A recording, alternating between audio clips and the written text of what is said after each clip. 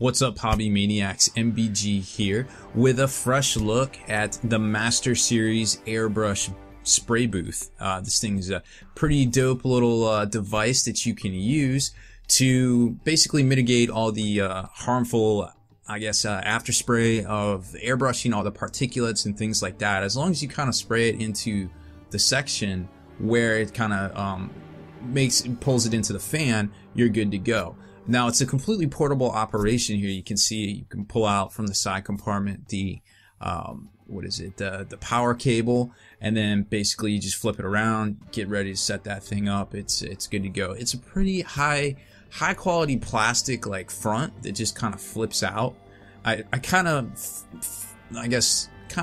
fiddled with it a bit on the camera here, because I was trying to make sure you guys could get a good angle, and also trying to not kind of like wreck it, but I don't know, the angle was kind of weird, so I apologize for that, but it actually goes together a lot better than I made it look.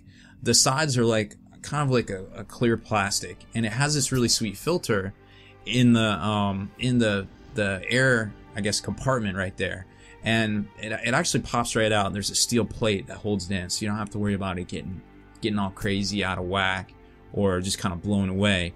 And it's kind of like some cotton kind of wadding, like some really thick cotton, some sort of nylon mesh. They sell a refill of it. I think it's like $11. This whole system is roughly $85. It comes with the airbrush booth here, and also some kind of like a fan hose kind of thing that you can stick out a window. I didn't elect for that. I think the 140 cubic feet sucking power of this thing was good enough to kind of suck in everything, as long as I kept the air spray to this spraying booth area here. Now, it's actually a very secure system. The plastic pieces kind of pop off the metal bottom so as to not break it, because you kind of see here I'm fiddling with it, but I mean, it could have been a lot worse. I could have busted those pieces, but it's actually a pretty robust, heavy plastic that I don't think you would really be able to smash unless you just basically straight up dropped it on like concrete.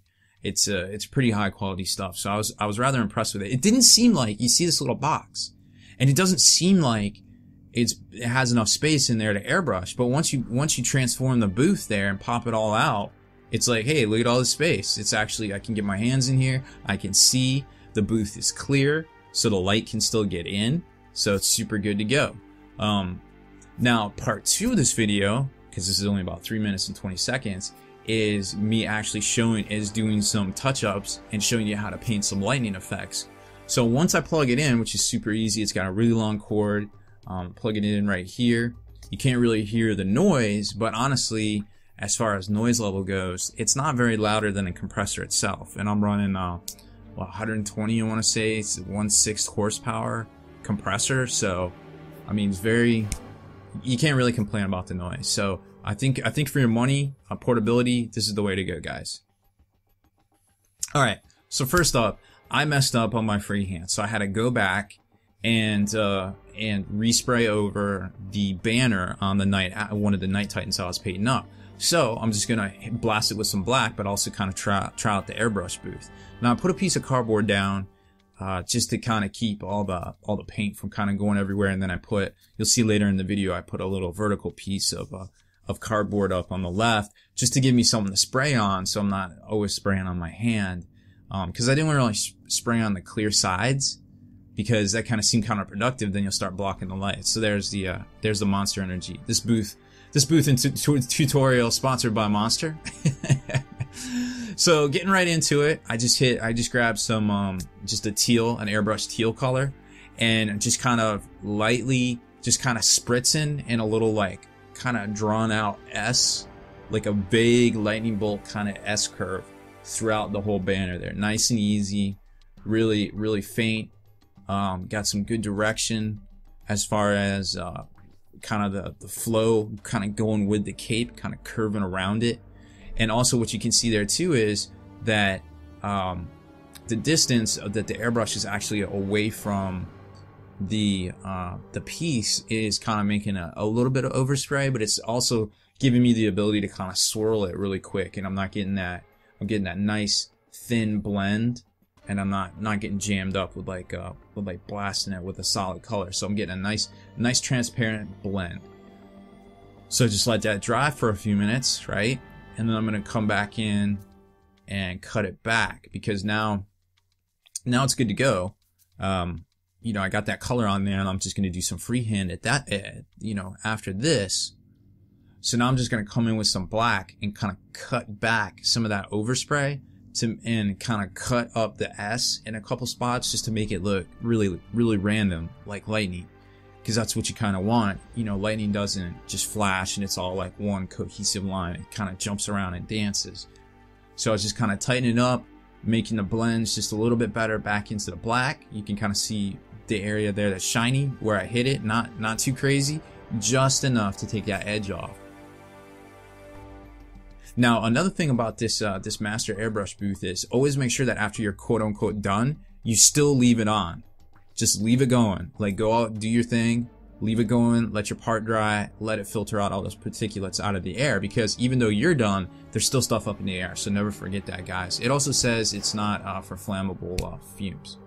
So now we go back to the Beats Laboratory, get under some lights and do some freehand work here. You get a better look at the effect I was going for.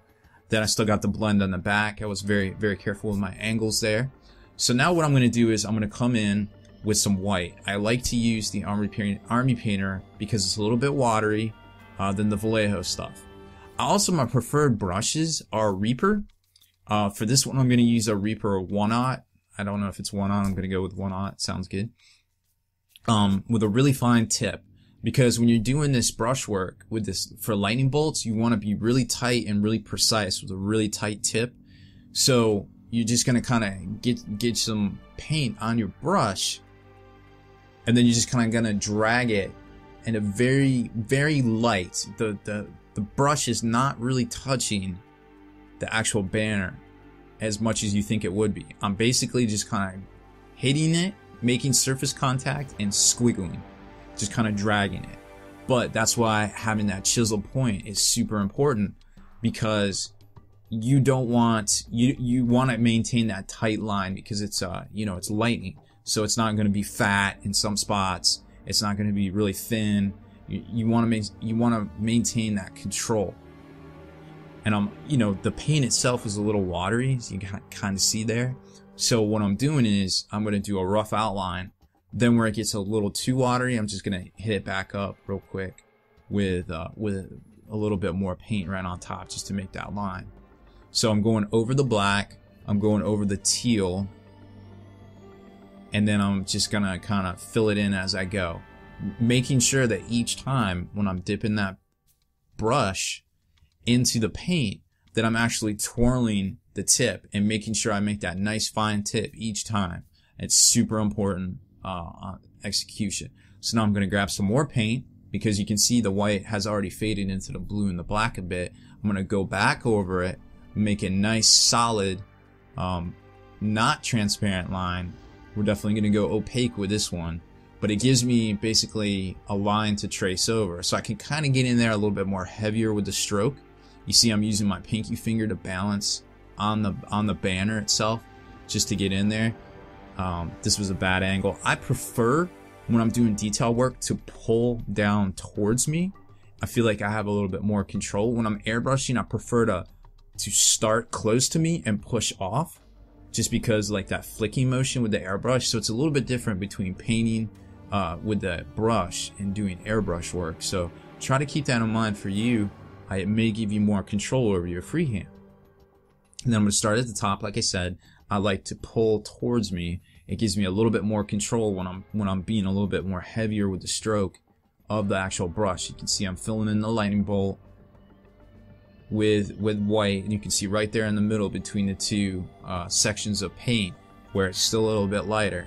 So I'm gonna just kind of leave that because it was a little over black. See, this is a very oh, and here you can see the what was that? The Castigator sword that I did. Same technique, just bigger scale. So once you get this, once you add this technique to your repertoire, then you know you can, like I said, you can scale it from a banner to a shoulder pad to a power blade. I'm gonna grab some glaze, some Acermin blue, and I'm going to cut it down with a mix of 75% water, 25% Future Floor Wax, like straight out of the bottle.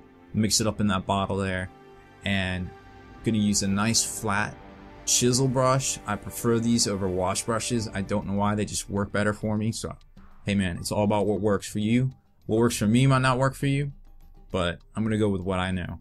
Then I'm going to do a weird thing here. I'm going to kind of do an opposite lightning bolt motion. You can see it there with the wet glaze. I went completely almost opposite to what the lightning bolt was. And what that does is it gets that glaze over some parts of the white lightning bolt, but not others, and some parts of the black, but not others. So it's almost, you're making like a false shade. So set it down, let it dry, and you can see it in there because remember, this is part floor wax. So it's going to be a little bit shinier until you mat it down.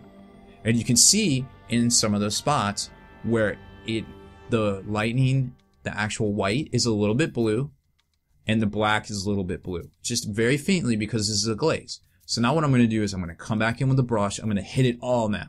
Just boom. So that stuff that was already blue is going to get a little bit more blue, and that white is going to get the first shade of blue.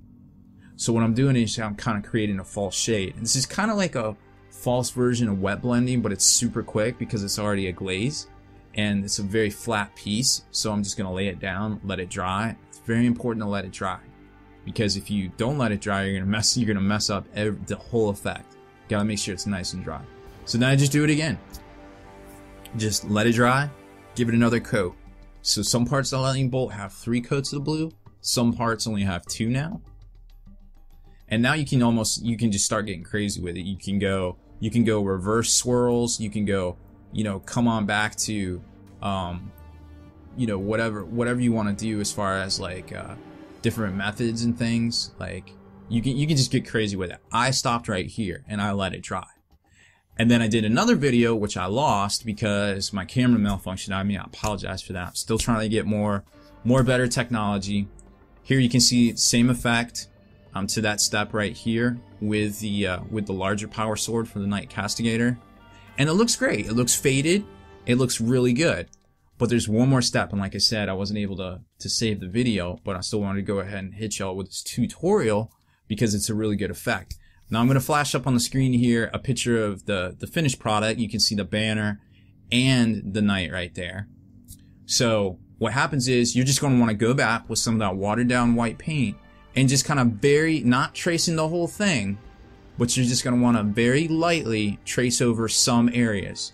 So you can kind of see in this picture where there's some of it's a little bit wider than others because I went back in there with that fine tip brush and just kind of very lightly dragged it on some areas. And once you matte coat it and once you let it dry, like completely dry, this is very important, hit it with some matte coat, seal it all up, let it dry, then go back with a heaping ton of gloss varnish, a little bit watered down, and just gloss varnish everything, the whole blade, boom.